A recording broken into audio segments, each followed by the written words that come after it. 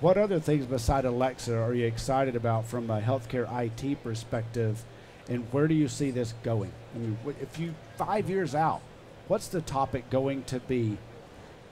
I've been asking everyone that question here, and some of the things that I've heard are in 5 years, hospitals won't have data centers. Now, that's probably a stretch, but I did talk to a pretty prominent CIO who said, I used to be proud of my data center, and now I can't wait to get rid of my data center. And they actually, when they take a piece of iron out of the data center, take red tape to the floor. No more, no more hardware can go here. Why do you think they celebrate that? What is it that, because I've watched that too, and I think in 5 years we're going to be really close to that.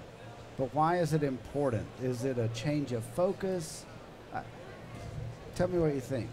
Well, it's a change of mindset. It's a change of focus, definitely, because, I mean, hospitals are starting to realize that maybe that's not their core competency.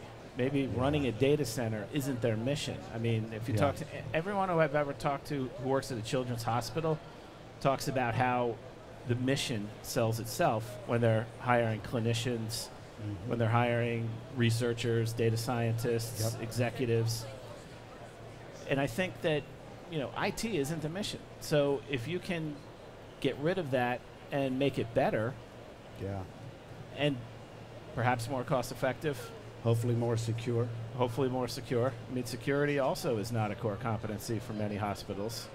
Cloud vendors tend to hire some of the best security professionals in the world.